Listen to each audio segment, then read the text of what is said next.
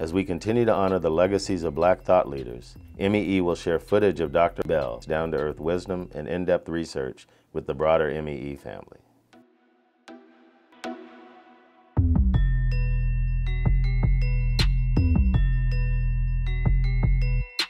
Well, you know, that's an interesting and complex question, because I'm very, very convinced that Black people experience more trauma from violence than probably anybody else other than maybe Native Americans.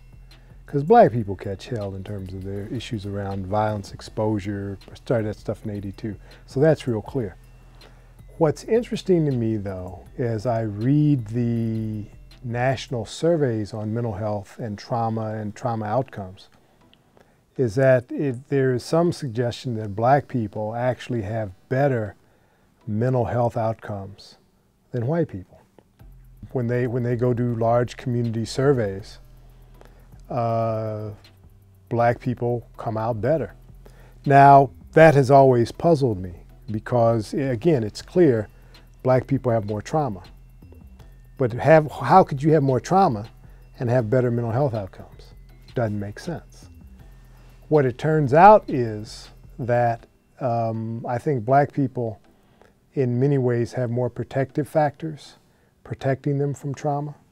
I used to think that if you were from a single-headed household, your mom was on drugs, you were doing poorly in school, your mom was using crack, and you were using crack, your daddy was in prison, your mama was drinking, you got abused sexually, you know, all the risk factors that everybody can name, you were runt, as we say in Chicago, you just runt. That's not true. That is not true. Now, it's counterintuitive that that's not true, because you would think mama on drugs, daddy in prison, school violence, been exposed to violence, you messed up. Wrong, wrong, wrong. Here's the thing that we learned from Satcher's Youth Violence Report and the Institute of Medicine's report on suicide.